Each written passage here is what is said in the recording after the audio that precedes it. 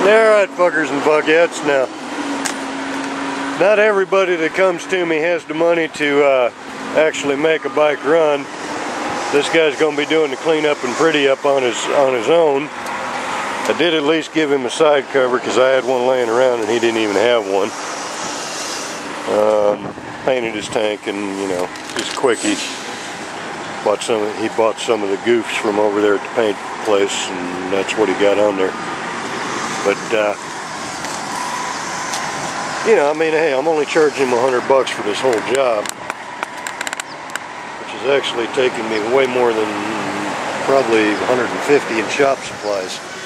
I need to put on new intake boots when I clean the car. Check this shit out.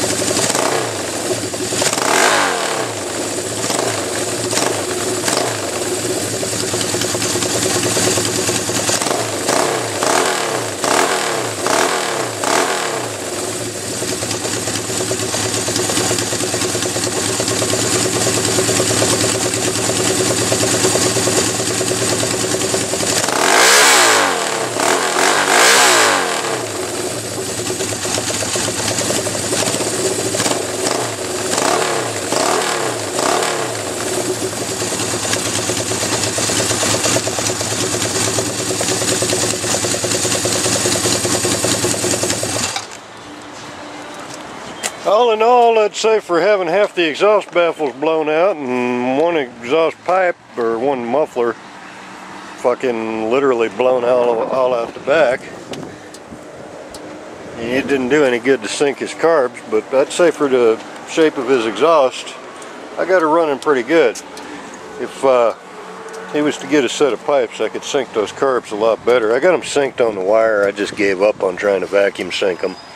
I just ended up taking them back off and gapping them with a wire on the butterflies where they were all the same. Best I could do. Fucking with the vacuum, fuck, every time another piece blew out of that fucking one pipe over there, I'm having to, you know, it went out of sync again, so I just gave up. It ain't doing nothing but blowing the rest of them baffles out. I had rust all behind the bike.